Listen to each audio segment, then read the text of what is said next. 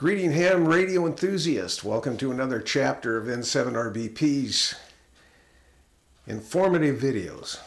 Today we're going to talk about a program called Whisper, an HF program that is designed for weak signal propagation, antenna testing, typically QRP with 5 watts or less. And we're going to show you how this works with my Carolina Windham antenna and 5 watts out of my HF radio. Typically what Whisper does is transmit for a relatively long period of time compared to FT8 or some of the other digital modes. It transmits for just about a minute and then it receives for just about a minute. But it's a very narrow bandwidth, and it will decode signals below the noise floor by about minus 40 decibels below the noise floor. So it's very sensitive to weak signals, and it's very interesting to see what QRP 5 watts or less will do worldwide, and it's a good way to check your antenna if you're experimenting with antennas and different designs. Just hook it up and you can have it hop bands. It's called band hopping, and you can set it up to transmit on 20 meters. And then next time it transmits, it'll transmit on 30 meters. And then next time it transmits, it'll transmit on 40 meters. And then next time on 80 meters. And then it'll complete, it'll redo the cycle. And pretty slick. It is just another facet of WSJTX, which is your typical, everybody nowadays has WSJTX software running FT8. They used to use it for JT65 and sometimes still do, and a number of other JT9 other modes. But a lot of people don't even realize that Whisper is one of the modes that you can run in WSJTX. So we're just gonna take a little stroll through the WSJTX software, show you how it works, and show you the website that it is received on via PSK Reporter. If you use FT8, you're familiar with PSK Reporter, and this just goes through the same channels as PSK Reporter, only it reports to a different website, a different URL, which is the Whisper website. And everybody who's running Whisper is doing the same thing. They're reporting via PSK Reporter to this website, and when they hear your signal, they report it to the website. Pretty cool. So let's take a look at how this works. All right, so here we are on WSJT-X. And if you go into the mode menu, and you see right down here, Whisper, WSPR, this is the mode we're going to be in. And this is a totally different mode from FT8 or JT65 or JT9. So when you select the mode, Whisper, then you can do one of two things.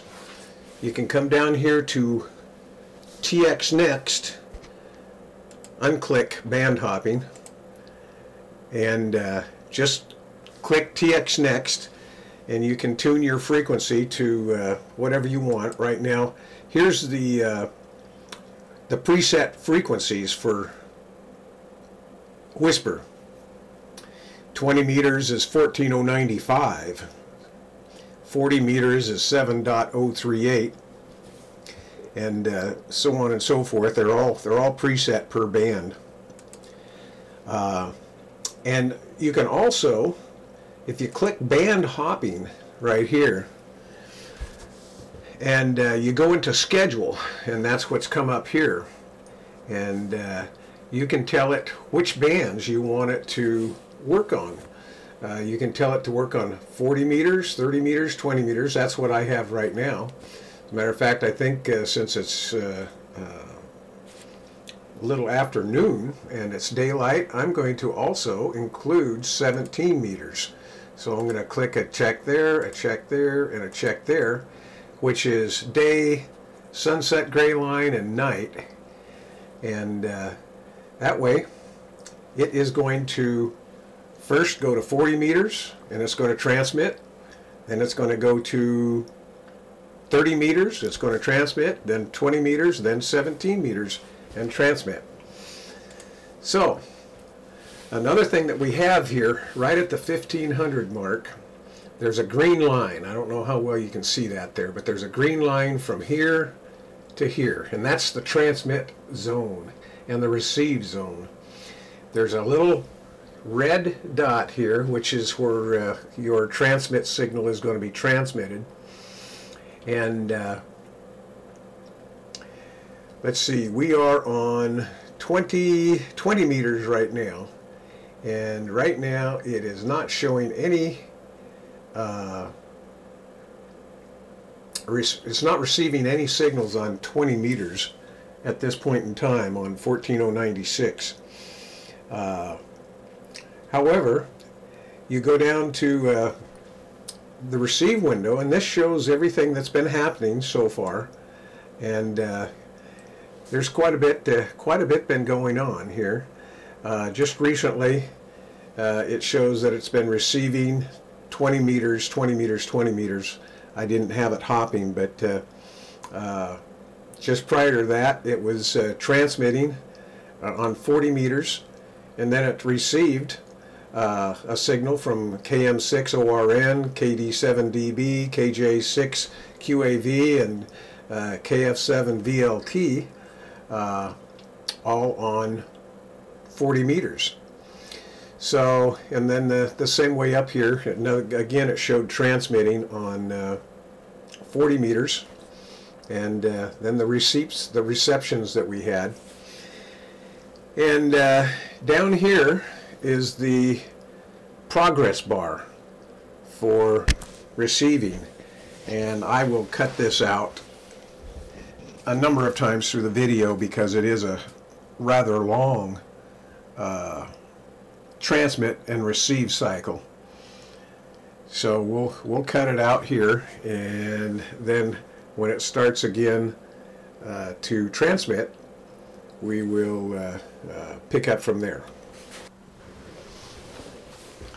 Okay, it looked like I'd been taking off frequency there a little bit. That's what was going on.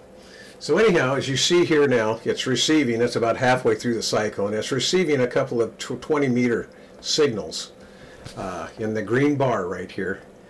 And it looks like they're relatively strong. One's stronger than the other, but note how narrow the whisper band is compared to JT65 or even FT8 on the waterfall. Extremely narrow. And so as we're receiving,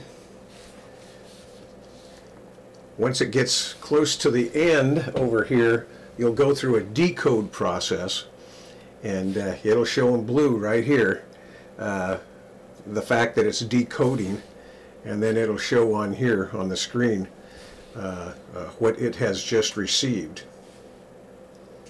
There we go, decode it says, and here you go. It just received two signals, Alpha Alpha 7 Foxtrot Victor and Alpha Echo 7 Yankee Quebec, and they were -9 and -13 below the noise floor. So notice now that it has automatically switched from 20 meters to 30 meters. We're now on 10.138.7, and it's listening right now on 30 meters. And as you can see, there's a couple of signals there, but they're rather weak right now on 30 meters. But we'll see them here in just a few seconds. as they have been received. And we're coming right along. We're getting up to the last 2/3 of the receive cycle. And any second now we'll see a decode message pop up in blue. There it goes, right there, decode. And it shows frequency 10.140, 0166, and 0257. Alpha 7 Victor, or Frank Victor, and Kilo India 7 DX. One was -15 and one was -28 on the below the noise floor. So now you can see that it has flipped the radio back to 20 meters at 14,095, and it's receiving on 20 meters again. So in order to transmit, you need to enable the TX. It says enable TX right here. You need to highlight that, and right now it's receiving on 20 meters. Looks like there's a faint one coming in there on 20 meters right now. And as soon as it's done receiving, it will switch over to another band or transmit.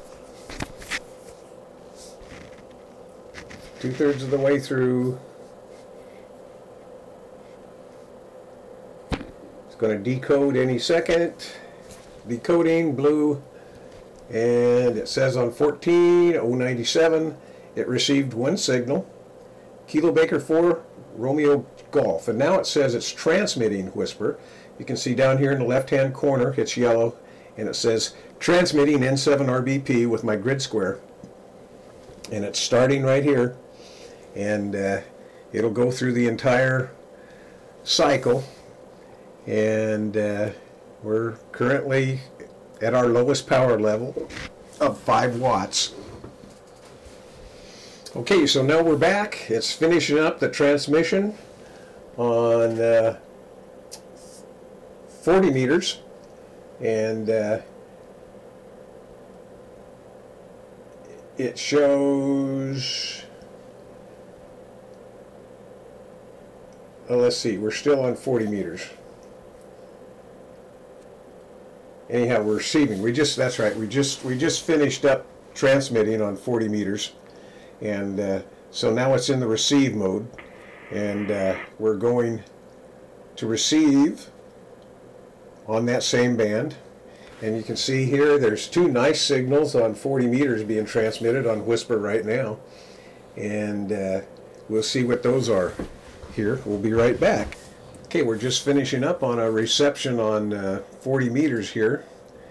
I don't see a real good signal coming in on that last cycle. We'll see, it's decoding now. And we did get one. It's a very faint one, I can see it there, but it's -18 degrees below the noise floor. It was Kilo Foxtrot 7 Victor Lima Tango. Now we have switched over to 18.104 on 17 meters, doing the band hopping. So when you're ready to take a look at what your antenna and radio have done on 5 watts QRP, you go to the webpage whispernet.org. That's WSPRnet.org. WSPRnet.org, and that'll bring up this map, and you'll have to log on, and once you're logged on, then 7 RBP Charlie. You'll have to create an account for yourself, but that's no big deal. So this is what you'll see. You'll have a spot here where you can select any or all bands. You have to put your call sign in so that it knows who it's looking for. Latitude and longitude, we just let it go default for the zoom, And time period, you can choose from 24 hours to 10 minutes to see what what it sees in those time ranges. Right now I have it set to 24 hours. And basically, for 5 watts, that's really not bad worldwide. I've gotten down into Antarctica, a lot of Asia, lots of Australia and New Zealand, South America, Europe, North Africa, so not too bad. And you can make this full screen, and you can move it around, and then that way you can take screenshots of it. And then if you want to zoom in, you can zoom in with the plus and minus sign right over here, and you know, it's just amazing what 5 watts and a wire can actually do. Zooming in even further, the different colored lines are the different bands. Here's the legend over on the right side, and yellow, for instance, is or orange, I guess, is 20 meters, and green is 30 meters, etc., etc. It's got all the code there. You know, I just popped myself out of there. Let's go back in here, and you can see how many people have heard my 5 watts.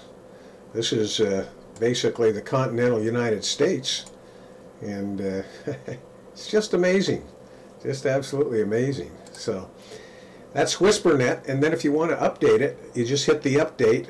It doesn't update automatically, but there's an update button right here, and you just click update, and it will.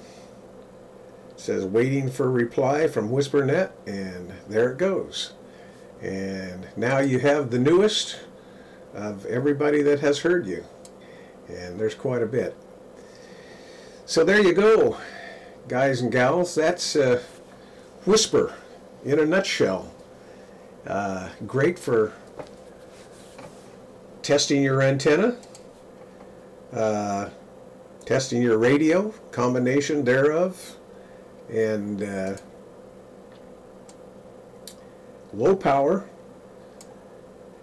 It gives you an excellent idea of what the propagation is like and how your antenna is performing. There you go. 73s. Have a good day, and we will see you on the next video. This is N7RBP, or QRT.